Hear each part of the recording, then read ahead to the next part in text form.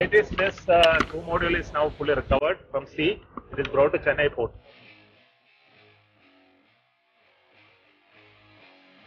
10, 9, 8, 7, 6, 5, 4, 3, 2, 1, 0. Plus 5 seconds. Here we have it at top of Plus 10 TVD1, a seconds. major milestone towards ISRO's Gaganyaan mission. Plus 15 seconds.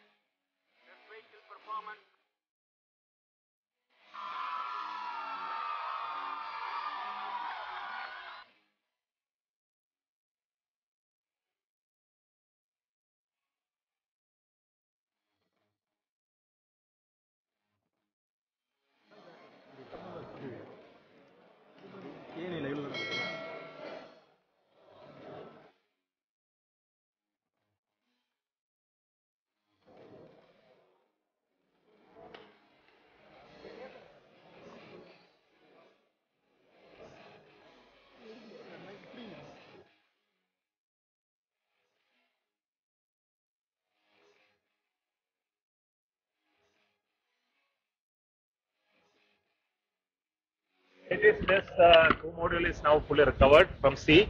It is brought to Chennai port. Sir, any data that you've received, how does it look, the performance? Everything is fine. All are nominal. There has been no anomaly. So landing is at the required speed, actually lower than the required speed. Supposed to touch down at 8 meters. We found it's at around 7 meters. So it means it's really good. So all data looks very good.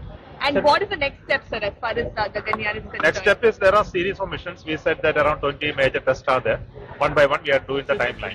Visuals of drogue shoots, Suit release, main suit deployed. and there is a confirmation that drogue shoots have been released and pilot shoots have enabled the main parachutes to deploy. These main parachutes, which are 3 in number, are very, very large in size, 25 meters each. खूबसूरत नज़ारा ये 3 main parachutes deploy हो चुके हैं और यह वह अंतिम चरण है जब क्रू मॉड्यूल की गति को 8.5 मीटर प्रति सेकंड से कम ले जाया जाएगा और क्रू मॉड्यूल टच डाउन करेगा. To bring down the velocity of impingement in the sea to around 8.5. Crew module in descent phase with main suit.